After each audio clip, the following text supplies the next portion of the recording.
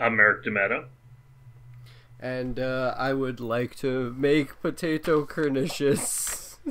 Would you like to make potato cornishes? There's the magic and the mystery behind potato cornishes.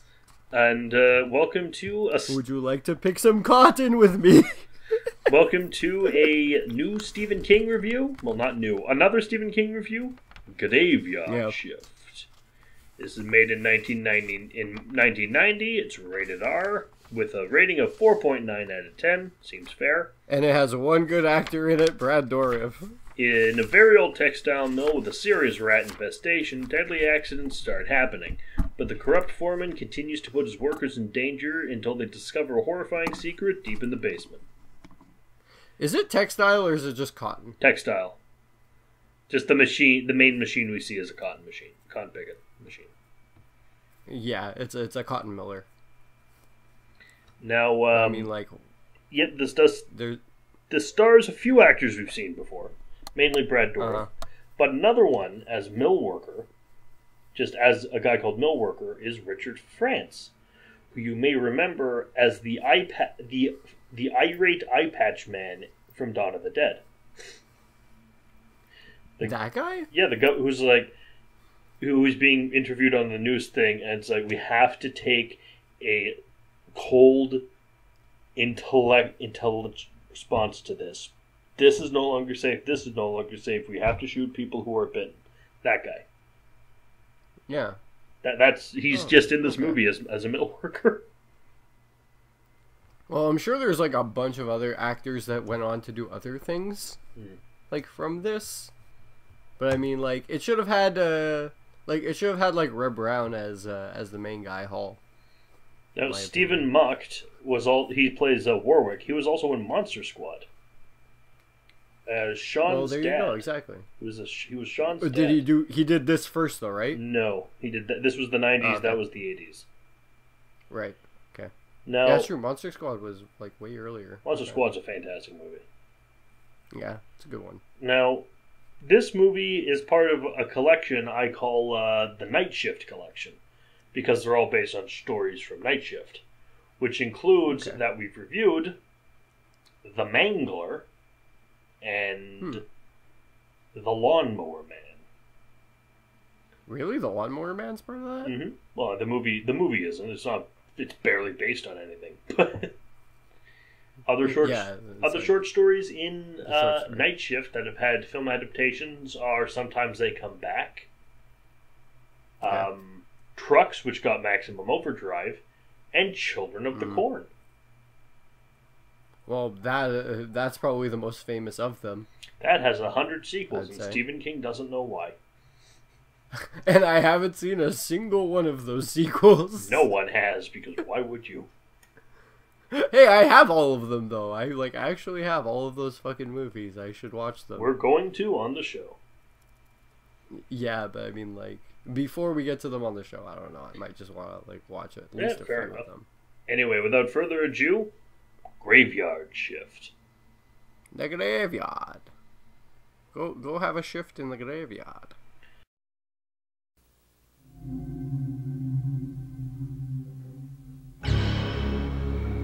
Stephen King invites you to venture deep inside the caverns below the old Bachman Mill.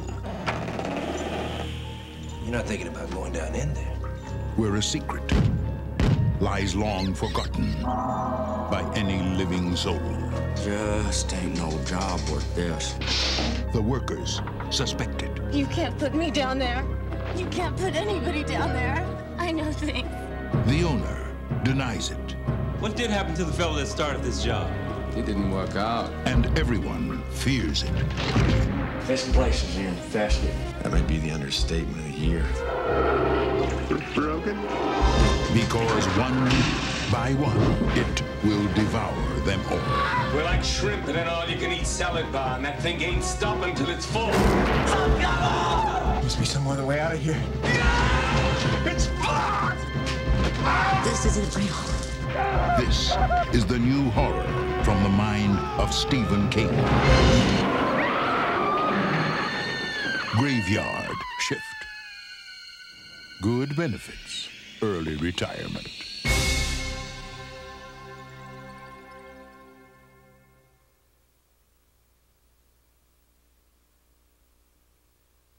Okay, we disagree on this, Gio, but I think that ending song is a freaking banger. I love it. It's just like okay, honestly, it reminds me of like the Rogue Warrior fucking like credit song. Yes. The rap that they made out of Mickey Rourke's fucking voice clips. It doesn't mention Goat fucking nearly enough. Happy fucking birthday. My favorite was not super best friends. It's Just Bad. The Re-Res guys, they reviewed that game for It's Just Bad, and that they played that song having to bleep out every curse word with goat noises, but they bleep it out with goat noises, and it's the funniest thing. Wow. So it's like goat nah. Instead of goat fucker. Happy birthday, goat nah. Happy birthday. We begin this movie with a guy doing his job at the textile mill and talking to rats. He's just chilling, talking to the rats. He's named a rat. Rat pees on the chair, and then I think the rats push him into the cotton picking machine, and he dies. Yeah, it's like oh, you're still there for me, huh, Dolores? Like you're never gonna leave me alone, right? Pisses on the chair, and he's like, you're no lady. I don't know why the rats killed this guy, since he's clearly chill with them. Well, I mean, like they're all kind of like looking at him because like he's trying to make example of like one of the other rats. He's like, class is in session. Did anyone forget their homework? Because they're all like, just like staring. And he just grabs one. He's like, okay, well, you know what happens? Drops one in the milling machine. And it's like, fair. I guess I'm gonna have to make another example. Fair Tosses enough. another one in there. And then the king rat gets pissed. He's well, I kind of feel for the foreman in this movie if his workers are this idiotic and playing with rats instead of doing their job. Well, I mean, every now and again you gotta take a break, man. Like you're not picking the cotton, you're just milling it. Mm. You're not doing slave labor here. So he dies horribly. So the mill's hiring a new person. Mm-hmm. And it turns out to be a drifter by the name of Hall. Yeah. John Hall. John Hall. Yeah. John Hall and John and John, what's his name from the last movie? Yeah, John, what's his name? Riley? Yeah, John Riley. John Riley, there. But gotta hand, like, Hall, or as you'll mostly know him if you've read the short story, College Boy. Yeah. Because Warwick, the foreman, insists on referring to him exclusively as College Boy. Because he probably didn't go to college himself, Mr. Warwick didn't. Yeah, but he's a foreman, so it doesn't matter. He already has a good job. But I mean, he's really, really like fucking like uneducated then. I mean, like, cause he's just like fucking, I graduated the high school, blah blah blah, whatever. Like, I was just gonna run this mill and not have any fucking feeling about any kind of math or whatnot. I'm gonna run this place with no math. I mean, I don't know why he's acting like he owns and runs the mill when he's just the foreman. Like, well, I mean, the foreman doesn't own the business. The foreman is a worker who yells at other workers until they work. He does a lot of that, though, anyway. He looks like a dollar store Clancy Brown. Yeah, he kind of does. He also looks like Punisher, dude from John Bernthal? dude from Walking Dead. Yeah, he does kind of look like John Bernthal. You know also. what? I see it. I so see it. Mm-hmm. Stephen Mocked. It's like, yeah, he's pretty good. He's not a bad actor. It's just I was a little bit taken aback by his accent because it's a weird one. And it fluctuates like, exactly between like Eastern European and Maine. Yeah, which is why I'm like I don't know what he's kind of going for with this one, but I mean like yeah, sure, you're southern asshole foreman guy at a cotton factory In Maine. It's like okay, yeah, exactly, like in Maine because this is Stephen King. It's like you can sound a bit more like it. You're kind of like you're not hamming it up enough even. Like I'd say. He's mixing too much. Mixed accent. But yeah, so Hall gets hired on to run the mill upstairs, but he's like it gets really really hot, so we only run that sucker through the night. That means 11 to what was it, 11 to 7? Yeah. Yeah. And he's good, and of course this is the titular the name drop, the graveyard shift. But we also meet the single best character in the movie around this time, who is the Exterminator, who is an insane man, played by the insane man, Brad Dourif. And he he has the best extermination tactic ever, because he, like, pumps rats out. Yeah, with flush them out of the basement. Yeah, flush him out of the basement with a hose and into the river. I'm very disappointed in this movie because I thought he was Hall. That when I saw stuff for the movie, I thought Brad Dourif was Hall, and that would have worked much better. No, I like him better as the Exterminator because like he has just like no filter at all with that role. Like if he was playing the main hero, like if he was playing like the main actor in this. Like he would have to kind of tone it down a lot more. He would have to be like a lot more hero-y, which he's not. I mean, he's fucking Chucky. He's Worm Tongue. Yeah, exactly. Like he's not the kind like you don't get Brad Dourif to play the good guy. No. Like you can get him to play a good guy doll. But you can't get him to be the good guy. Funny. Thanks. But yeah, he's really good actually. Like he's a great character in this movie. Like his fucking all of his lines are fucking like they actually like hit home, and like they're realistic types of things that like this type of dude would be saying, especially given his backstory. He's apparently supposed to be like a Nam survivor. In Nam, they take one of our boys and stake him down, arms tied out. Then they make a slit in his belly. Like Jesus. And then they get a hungry rat and put him in the body, and they'd eat his way through. If he wasn't hungry enough to put a burning rice bowl. Do you want some burning rice in the bowl? These rats did. I was gonna fucking say that. These rats sure did.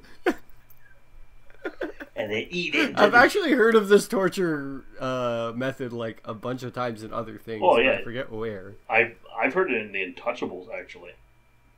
Yeah.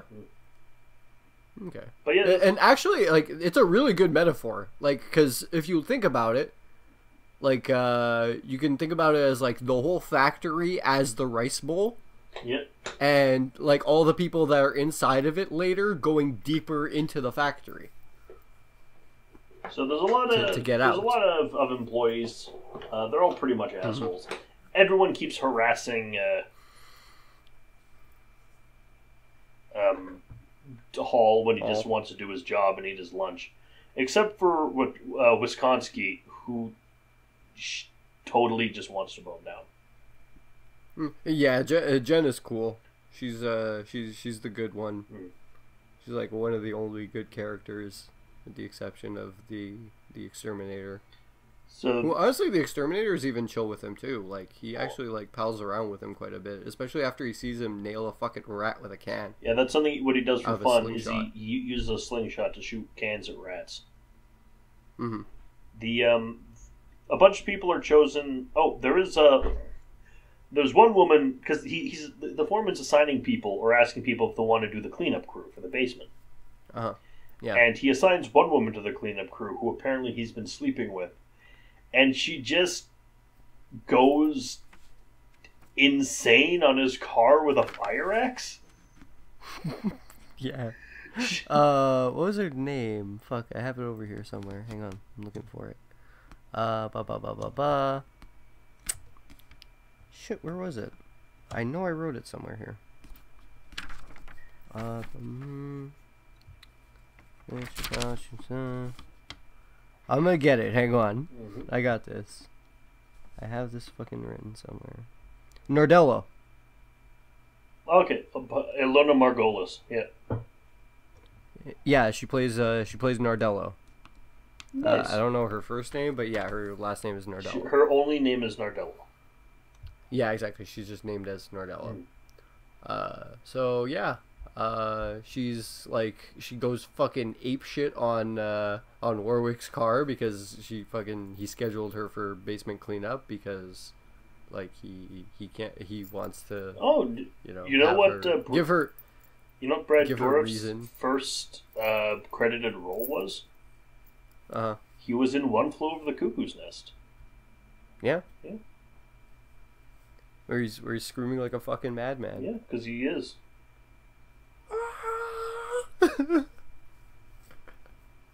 It's a great role for him. Well, it's a great movie.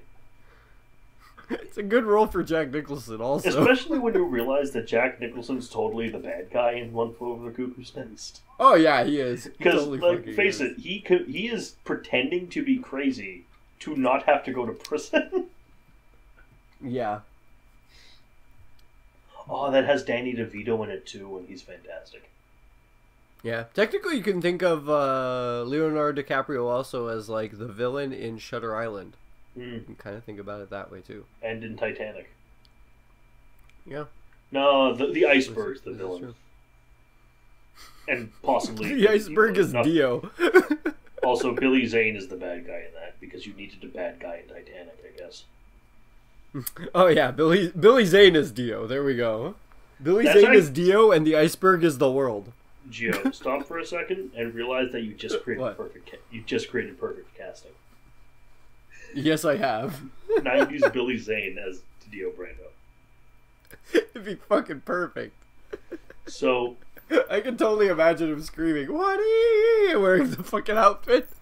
So they bumble around. We get character stuff. We hear about rats. Brad Dourif, the exterminator, is sent to the graveyard, like an actual graveyard. They have the title Graveyard Shift, okay? So of course someone has to be sent to the graveyard to do a shift. It's this weird graveyard just like right beside the mill, and it's some and it's like all flooded and old. It's a Louisiana swamp graveyard. Basically, and yeah. You're looking at this, like, this looks like not even from a movie, but like the base for like a Universal Pictures monster model. Like the base for a model kit. Yeah, pretty much. Like it's kind of like, it's like where you would send like a D&D party. It's where it would be the base where you put like the Wolfman or something. Or like if you don't want to have, like if you don't want to have your party go near an actual like lake or ocean, because they want to send like a water monster after them, because they refuse to, because they know what you're up to. Yeah, exactly. So you send them to the flooded cemetery instead, and they'll meet a fucking like octopus or like a fucking. You're expecting to see Simon Belmont lizard man going the other way in this place. Yeah, pretty much. Punch the rat, and a pork chop comes out, so he eats it. It's such a set. It's amazing. So Brad Dourif goes down there and manages to, in the rat movie, get his head crushed with a coffin. Yes. It's a pretty badass way to go, though. True. Like, don't get me wrong. And, like, also, like, he knows that what's coming also, which is kind of what makes it a little bit funnier, is like, Oh yeah, like go get him, doggy. He's got like his dog like a run rat after terrier. fucking. Yeah, exactly. Go get the rat terrier. Like sends this rat terrier after the rats in the cemetery. Ain't no job worth this. And then ain't no dog. yeah, exactly. Worth He this. hears like the squeal from the dog. Yeah, exactly. He's like, ain't no job worth this. Ain't no dog neither. But no, that's And then not he- true. yeah, he The gets his rat head terrier crushed. is a good boy. But He's yeah, a good dog. he is dead. He's very killed. Oh yeah, Brad Dourif is very much kill. But I mean, don't worry, he'll be back. He just transferred his body into a good guy doll. Give me the power, I beg of you. There you go. So, Jambala. so they eventually like actually do the cleanup, and they're Yeah, they get started on the cleanup thing. and they find a roll top desk full of rats. So they call Brogan, which I heard was Rogan, and I totally buy this guy being Joe Rogan because he's an insane idiot. And he just Also, he has this hose, right? And to spray down the basement, right? But he's using it to spray fucking rats mostly, and every time he does it, he's screaming like fucking Reb Brown. and like he's screaming and spraying everything, including the black guy with a hose. Yeah. And it's just Oh yeah. Also, yeah, there was that black guy. There's we an didn't mention him. insult in Canada, which Uh-huh. just fits so perfectly because he's a hoser. Yeah, he This is guy a hoser. is a freaking hoser. Yeah, you're a real hoser, eh? Oh, look at that hoser over there, then. That damn there hoser over there. Hey, you Brogan, know, you're- he works at the cotton mill. Hey, Brogan, you're a cotton picking hoser. You're a real cotton picking hoser out there. So they find a trap. Goddamn Rogan. They find a trap door Uh huh. in the basement, and they go down the trap door. Mm-hmm. And then they all just start getting eaten by a giant bat rat. Because the bat rat, That's pretty abrupt. the bat rat does have some pretty cool kills. Like he has it has the wing strangulation on one person. Like some of it's like Yeah, it's a cool monster for sure. Don't get me wrong. It's a big fucking mutated bat rat. It's voiced by alright? Frank It looks Welker. Fucking metal. It's Frank Welker too. Oh, cool. Of course, who else would make those noises? I don't know. Fucking animals. and I don't mean Chris Chan will pleasuring themselves. Chris Chan. Then again, Chris Chan is just an animal, so I mean, you got that one. No, animals aren't evil. So Chris Chan Some can't can one. be. No, they don't have morals. It's arguable. It's arguable that spiders are evil Spiders come from outer because space. all they do is just eat. They do come Yeah, I from know, space. but like all spiders do is eat. Mm. It's like that's all they do. Also, like mosquitoes and flies. Yes. Like all they do is spread disease and eat. So they go down and they get picked off by rats one by one until John Hall and Wisconsin find this freaking Dark Souls boss room. It's just Royal Rat Authority, dude. And while this is happening, Warwick has lost his mind. Yes. And- yes, he fucking has. He straight up goes full fucking army face paint. He becomes Frank Castle. Like, this is especially where I see him becoming fucking John Blumenthal. He goes full fucking Punisher. His whole he puts the warfare. his thing whole on, he grabs crew a knife. His whole crew gets killed. And he falls down. He gets jumped by the rat and falls down a trap door. Like a board breaks and he falls into a pit of bones, and then he's going after Hall with just a hammer. While Tom Waits' hell broke loose is playing. Yeah. It might as well fucking be, dude.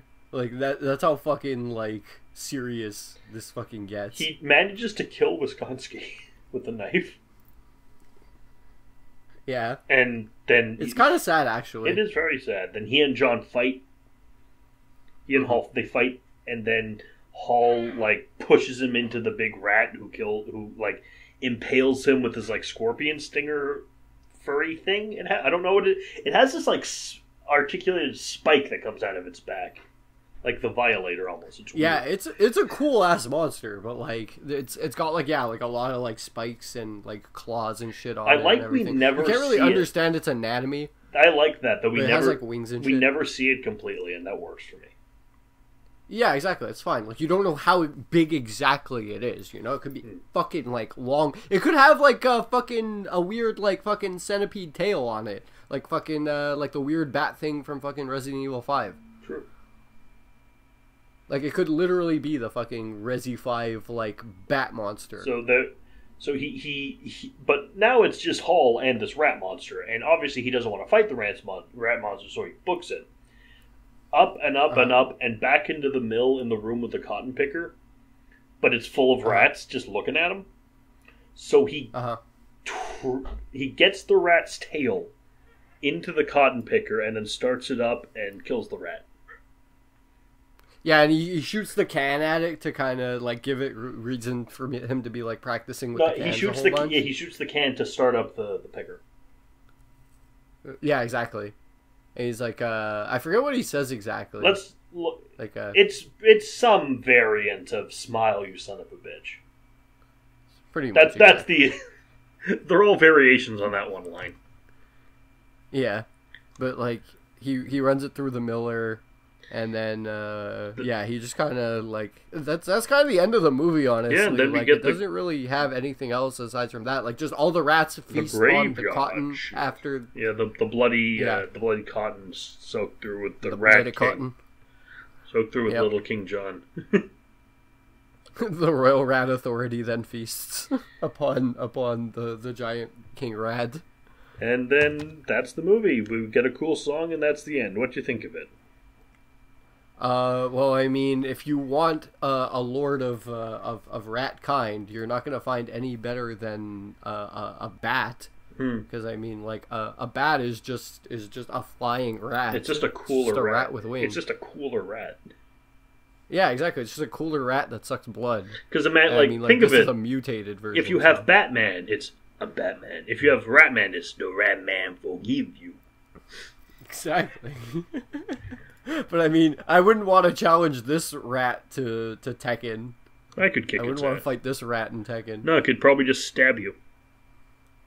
Yeah, exactly. There you go. Like, you do, like, one fucking combo on it, and it just fucking turns around and goes, like, and just fucking stabs you through the goddamn chest, fucking donuts your ass. And then you won't be playing any more Tekken, you won't be doing any more rounds, you'll never break top 8 then. The big rat is dead, and then a smaller rat comes up and says, "The big rat is dead! I, smaller rat, am the new leader of the Decepticons!" There you go. Another Transformers reference. It's Rat-Bat. It kind of is, yeah. I honestly, like, okay, I'm gonna talk score right here. I'm not sure, okay, what this movie gets exactly, but I rated it as anywhere between a 3 and a 7 out of 10. And you say that I should probably just straight on give it a 5. Because it's between a 3 and a 7. Yeah, but I mean, I feel like it deserves less because of its inaccuracy. I'm just going to... like, at worst, it's a 3. I'm just going to match the IMDb score and give it a 4.9. 4.9? Yeah, I might give it a 4.5. I'll give it a 4.5, sure. That seems fair. Anyway, next week... It's a good movie, but all it is at the end of the day is, like, Royal Rat Authority with fucking Brad Dourif. And, next like, week? It kind of reminds me of a couple of other movies, though. Next week. It's like a mix of, like, Royal Rat Authority. Can I just get through this for a second? Yeah, of course. Okay. It reminds me of, like, Royal Rat Authority, Atlantis... And, wait, Atlantis, the Disney movie? Yeah, because like you look at like Milo Packard as like Mr. Hall, and then you have like Warwick as like the Colonel there. Oh yeah. That works. Yeah, and then you have like Jenny being like the girl from the engine room or whatever. It's like it kind of works. But it's it's a mishmash of a bunch of different things. Okay, it's an okay movie. We need, if they make a live action version of that, Danny DeVito has to play Mole. As who? You have disturbed the dirt. Oh yeah, he has to be the mole. Yeah, he has to be Mole Man, for sure. Keith David as Cookie. Yeah, for sure. No, for as sure. Sweetie. Who's the doctor? Mr. Sweet, yeah. Yeah, Mr. Sweet. Mr. Sweet. Christopher Lloyd. God, I as the saw that crazy- movie so fucking long ago, and I still remember it like so Christopher fucking Lloyd fondly. as the- I haven't watched it pretty much since. Ryan Reynolds as the explosive expert. That'd be pretty cool too. Yeah. I would just be Busted his way out of a Turkish prison. also. What's his name? Tom Holland as Milo. Yeah, Tom Holland would make a good Milo. He'd make a better Milo than he would a fucking Nathan Drake. Yeah, I'm legitimately happy that Monster Hunter didn't make its budget back because screw Paul W.S. Anderson. Screw you, Paul W.S. Anderson. No one wants to watch Mila Jovovich, your fucking wife's ass anymore in black spandex and fucking doing the same old, same old. Well, not with a whole movie attached to it, no.